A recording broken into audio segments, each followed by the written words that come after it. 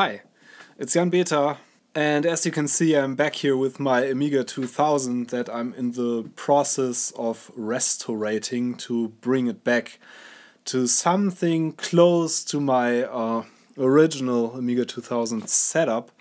And while this works pretty well, as you can see, and now it is much more silent since I replaced the fan in the power supply, there's still a lot of work to do on this machine, as you can probably see. One thing that particularly bothers me and that I want to fix right now is that I can't really close the case fully without screwing in all the screws. So here's the thing. There is a significant dent in the back. This is where the back side of the computer normally is. And there's this dent there, which I want to get rid of course, obviously. I think, as maybe this had some impact damage, I don't really know how this happened. Maybe this fell out of a window at some point or something like that. So I'm just going to take a pair of pliers and try my best to get this into its original shape again, which should look something like this. This is the other side, which is perfectly fine. And because I don't want to damage the case any further, I'm just going to use a pair of pliers and a bit of cardboard wrapped around the pliers. So I can hopefully...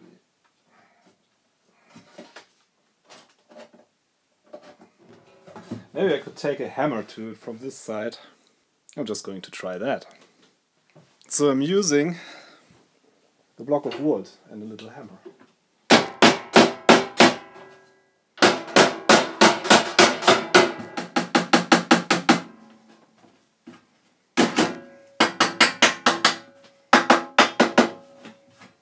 Okay, so it doesn't get much better than this. I guess it's okay for now. Let's see if the case closes again. Okay, now that's better.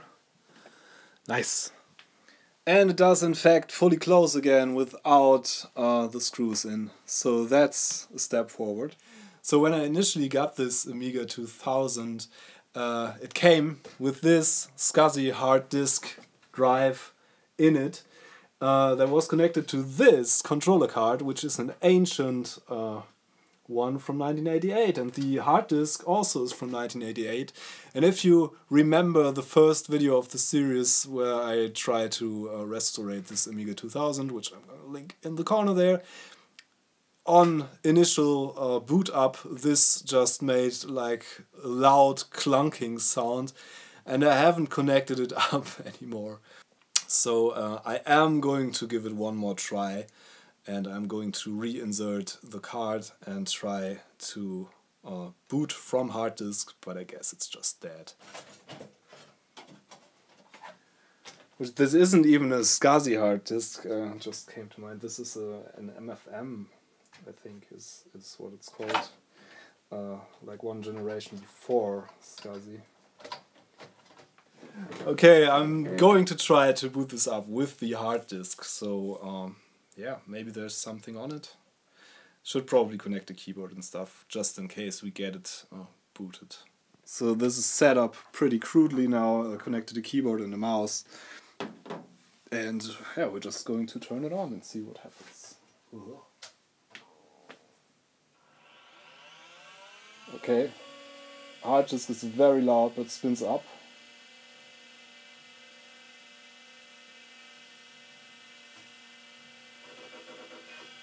And okay, it's recognizing the hard disk, but it obviously has a read-write error.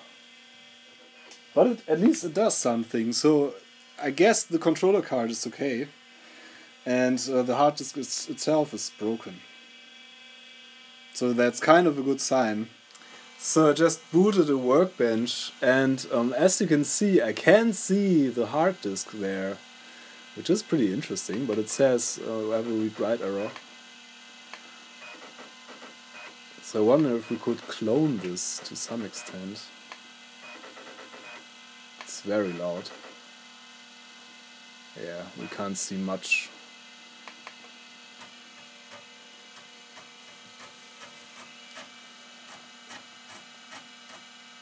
Let's see if we can see anything on there.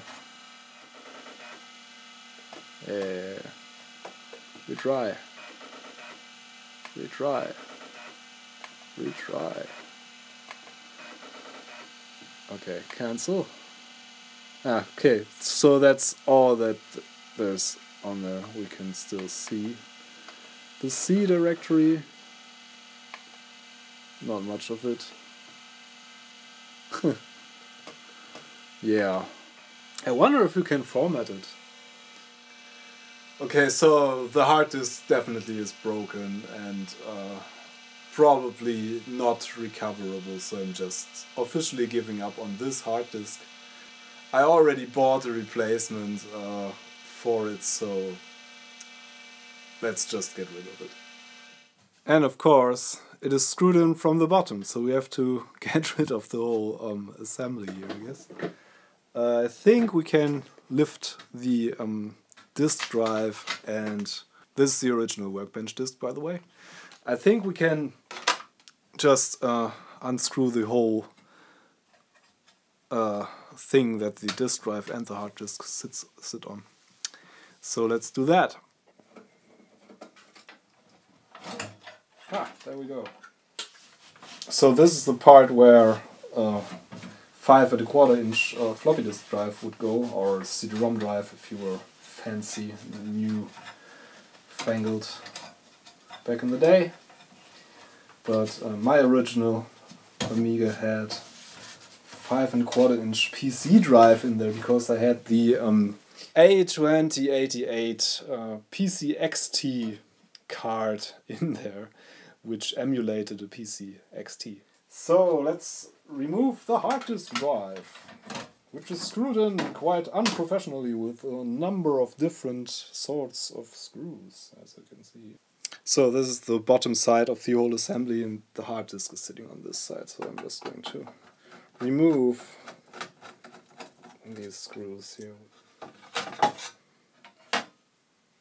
Okay, there you go. This is a 1988 hard disk. It's pretty thick. So there's these little notches where these tabs go into.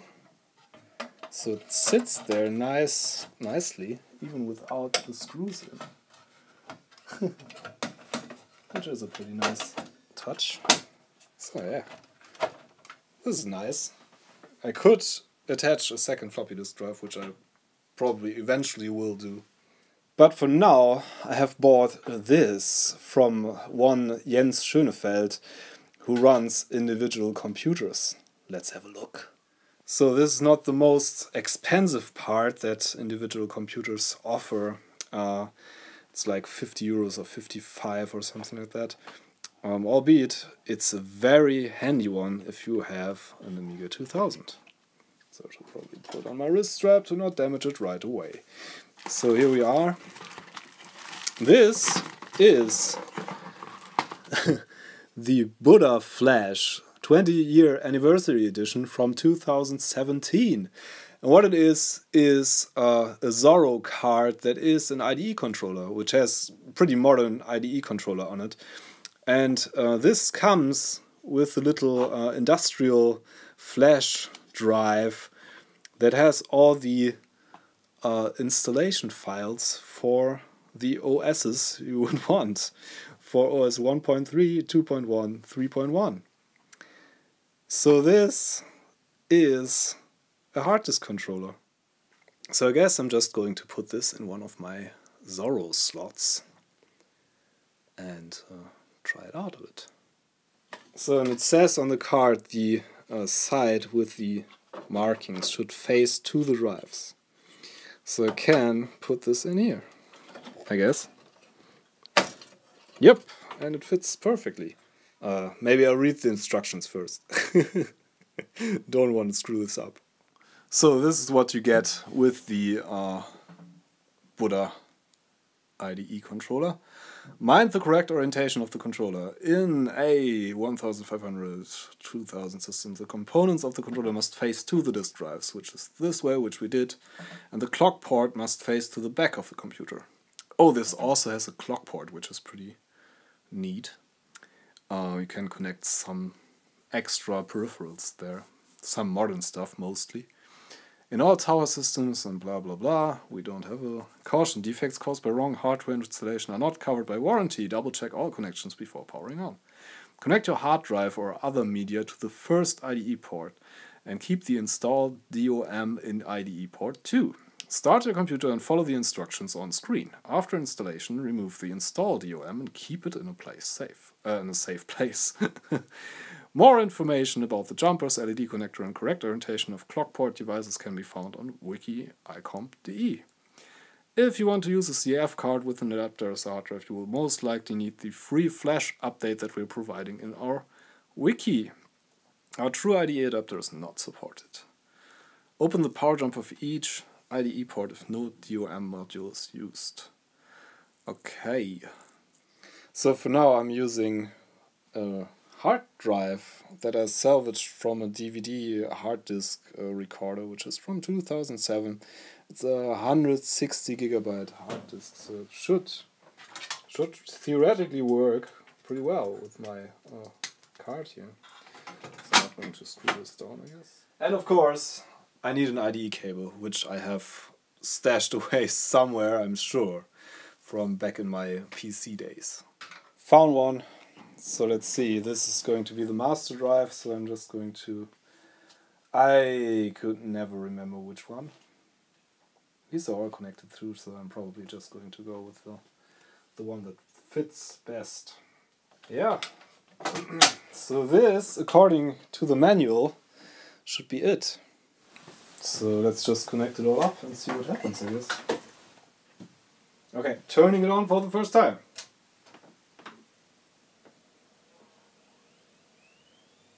Okay, hard disk spins up. Is it going to boot?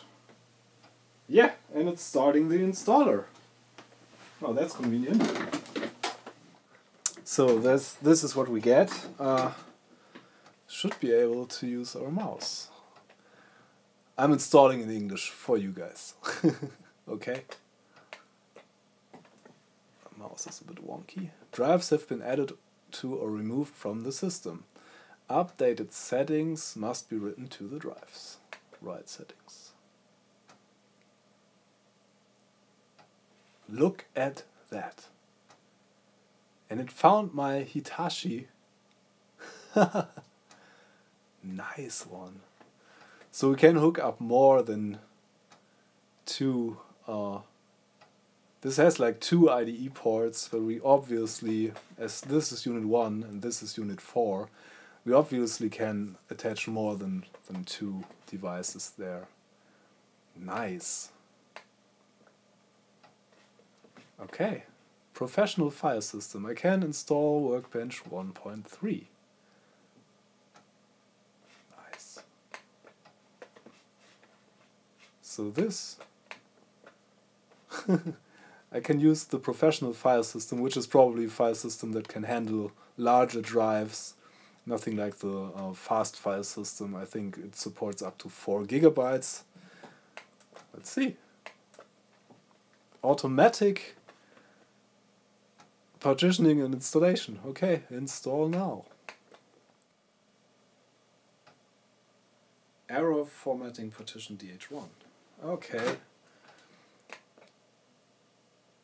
So that's not going all too well.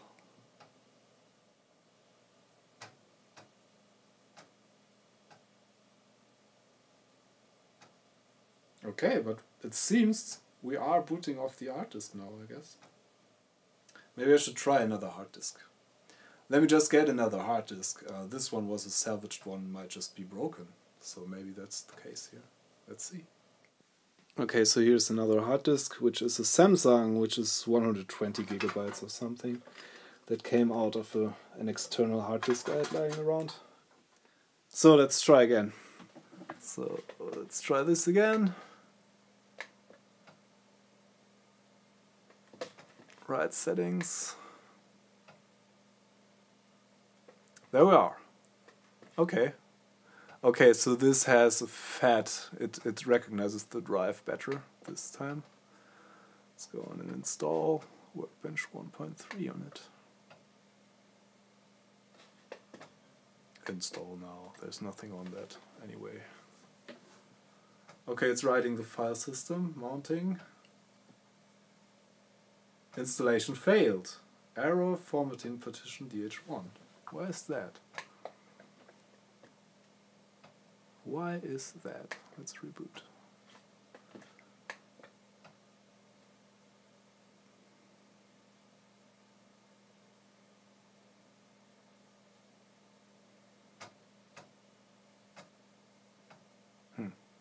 So that's my hard disk, I guess. That's what I'm left with.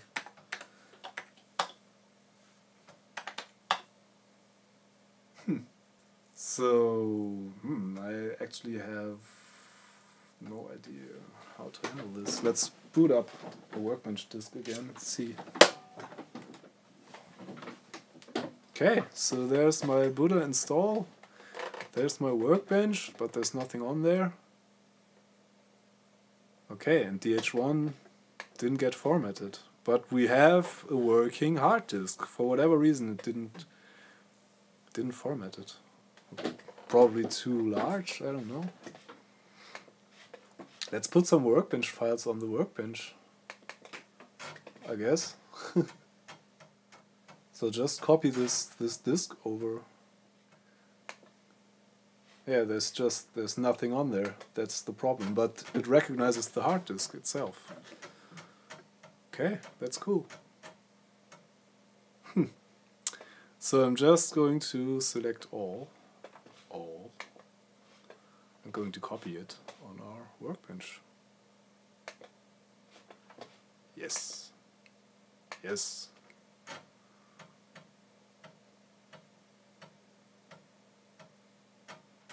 So this is going to take a while, I guess. Be right back when this is finished. So it kind of finished copying. Let's see if it reboots to the hard disk. Yes, it does. That's awesome.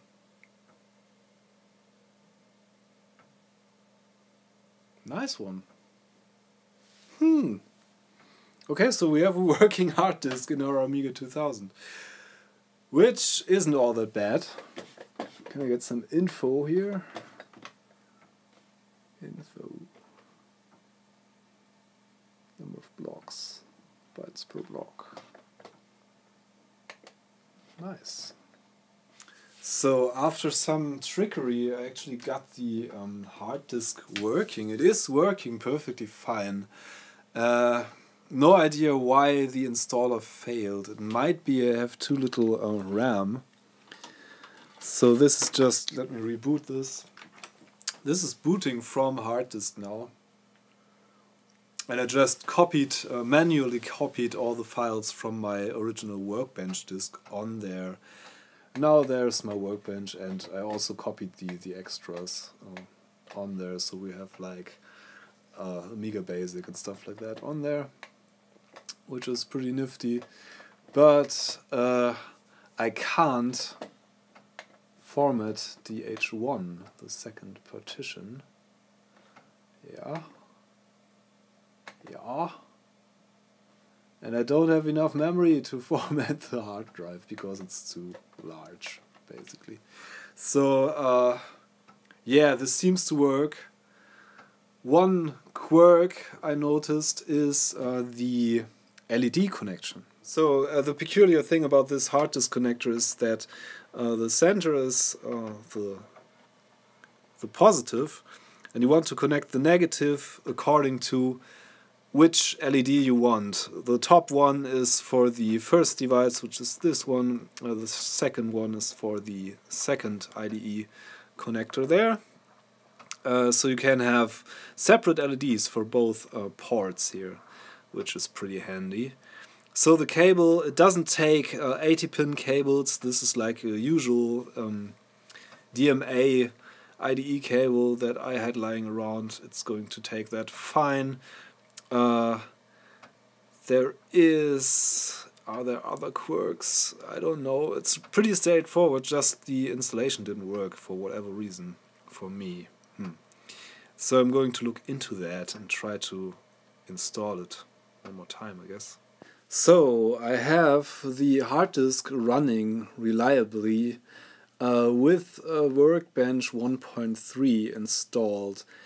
My guess as to where the installation failed, the automated installation, is that I have too little RAM. So it is like 1 megabyte total in this machine, which it is an old school Amiga 2000, so it has like 1 megabyte, has 512K chip memory and 512K fast memory, which makes it basically the same as an expanded Amiga 500 with the standard RAM expansion. So there's not a whole lot of memory. So that's what's left.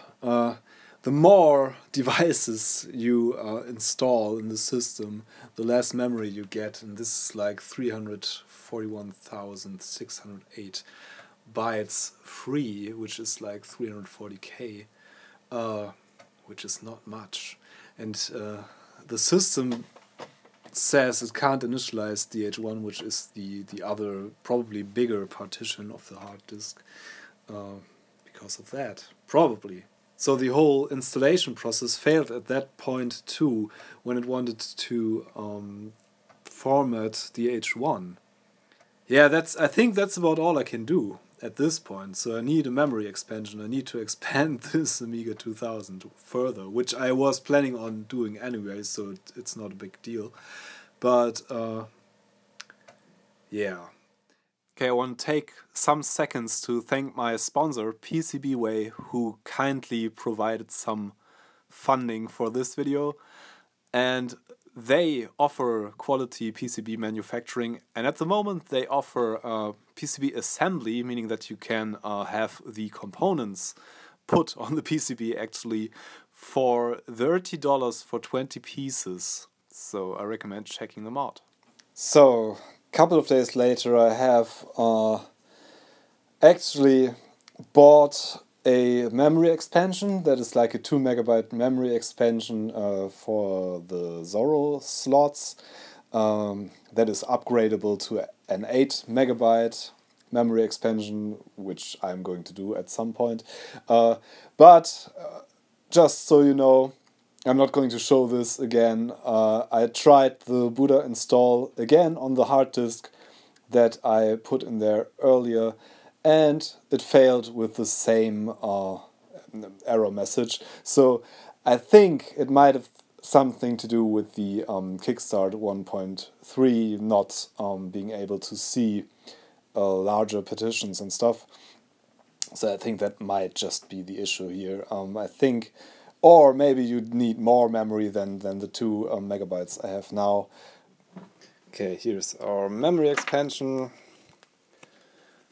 And I'm just going to remove it. So these inline zip packages are Toshiba TC51440OAZ80. And these are the exact same ones that are populated here. I think we have some jumpers to set it, and we are going to put everything in so we have the full 8 megabytes. So we have to, I think we just have to put the jumpers, both jumpers, one to the right, ideally, and this should work. This is the Memory Master 1.1 by BSC Lyro Automation. It's the German Lyro Automation AG. I don't know. So let's just populate these. I never actually put these packages in some sockets, so this is going to be an adventure for me. Let's see. And by the way, I think these are the same modules that also go into the, or not modules, these are actually ICs, but they are in a different package than the usual dual inline stuff. These are the same packages used in the Mega Drive, I believe. I think they are the exact same ones. Whoa, okay. So they have like a kind of a zigzag pattern. So I don't know if you can see it. They are like angled. So let's see. Should go in here like this.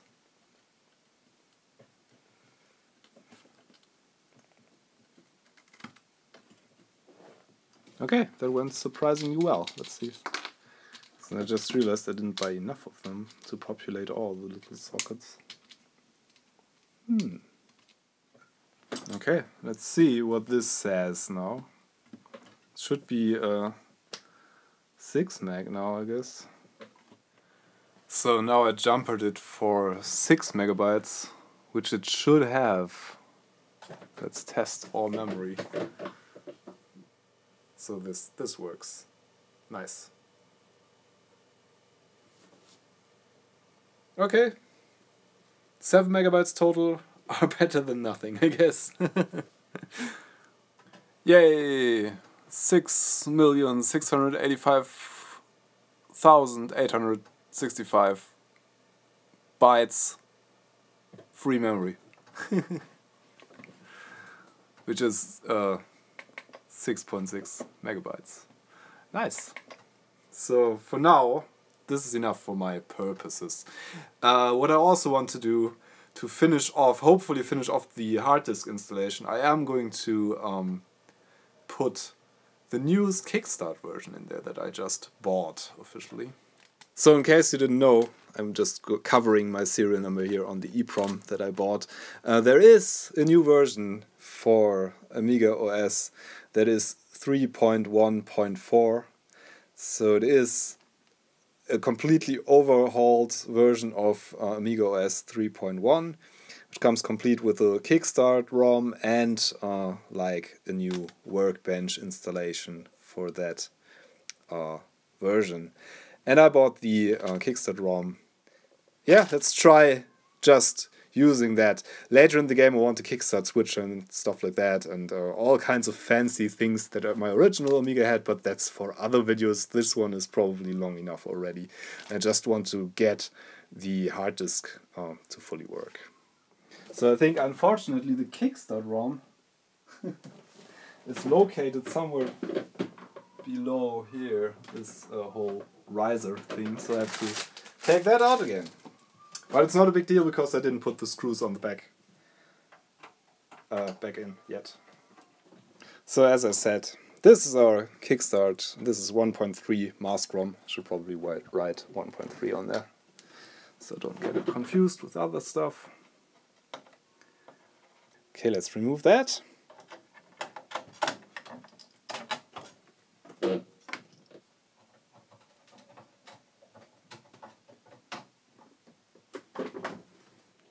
So this Kickstart ROM has some early startup control, which is pretty handy in this case because I want to boot off the CF card, the Buddha install thing. Select boot device, Buddha install.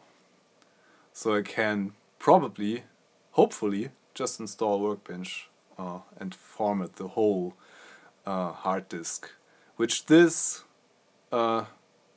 revision should support. So let's see if it does that. Use boot. So now it should boot off the Buddha thing, hopefully. Does it? Yeah, it does. Nice. Okay, so this is how it's supposed to look. So I am going to install in English. Scanning controller for drives. Should give me my hard disk. Yes, it does. Samsung. 120 gigabytes. Okay, install. And I'm going to install 3.1 because that's the most recent version that's on here, and I'm probably going to update it to the 3.1.4. But for now, let's just install and see what it does. Yeah, install now. Let's see if that works now. Hopefully it does.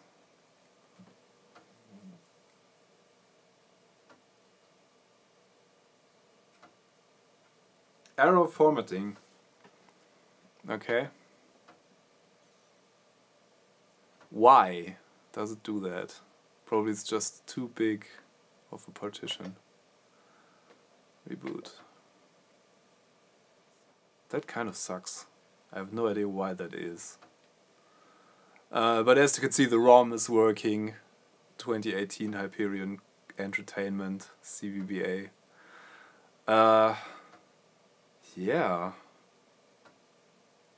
I don't know. Maybe let's just... maybe the Buddha thing isn't working all that well. I think I have to manually install the 3.1.4 thing. So for ease of use, I've connected my GoTech drive, which is a flop. This is emulating one of these, but you can read like disk files from the USB stick that I put in there. This is an old version. It works. It has old firmware on it, but I put the installer ADF files, which are the Amiga format disk files, on here for Workbench 3.1.4. And I'm going to try to install it by just going through the installation now. So probably going to fast forward this because it's pretty self-explanatory. I just want to see if I can get the hard disk to work properly. Or otherwise, I think that for some reason it doesn't work. I don't know why.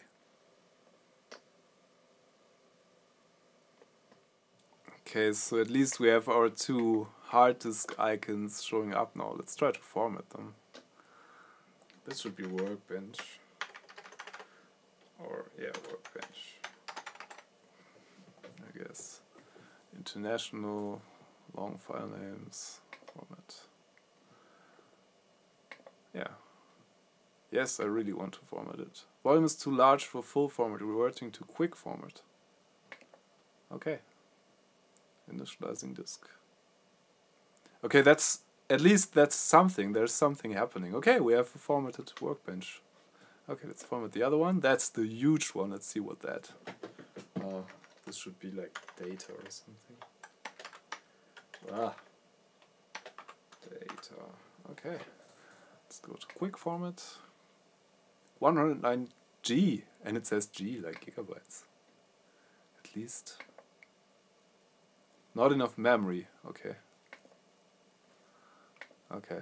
Doesn't have enough memory to format the large disk. So we have the same problem as before, basically.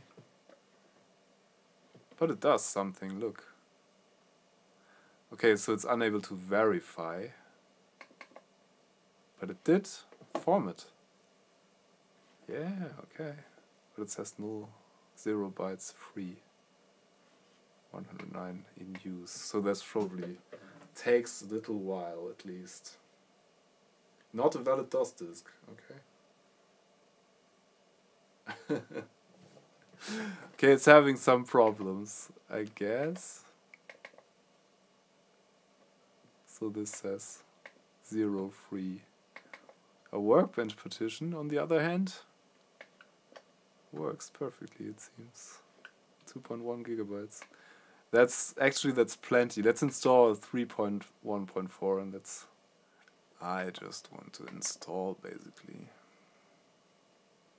Yeah, that's the one. English.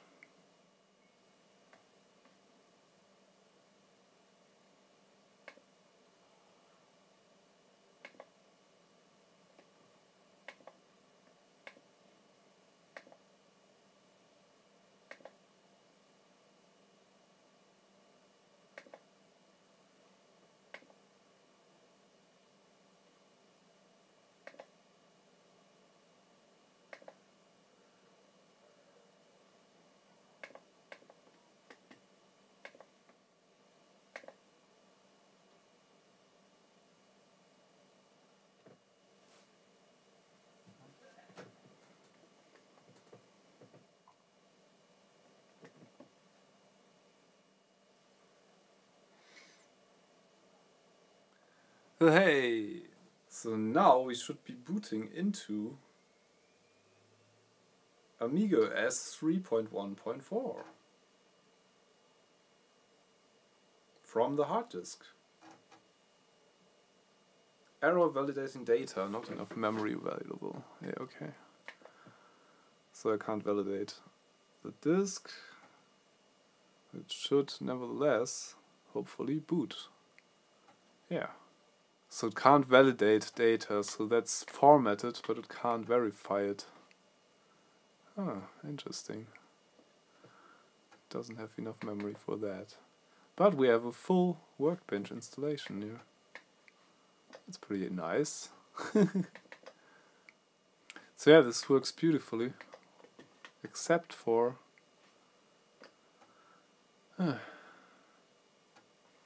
our data. So if anybody knows a fix for that, please let me know in the comments. I'm out of ideas pretty much. Other than just blindly adding more memory or something, I don't know. It's kind of like an interesting thing, because I have no idea. This obviously supports this disk, but it can't validate it to make it usable actually. Maybe there's some way of validating the disk like manually or something like that. I don't know, I have no idea at the moment. But other than that, we have like a 2 gig workbench partition, which is pretty handy.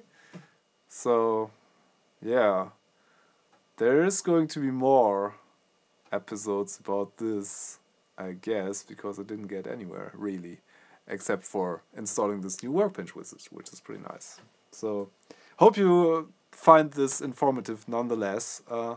So much for now. I'm Jan Peter. Thanks for watching. See you next time. Bye.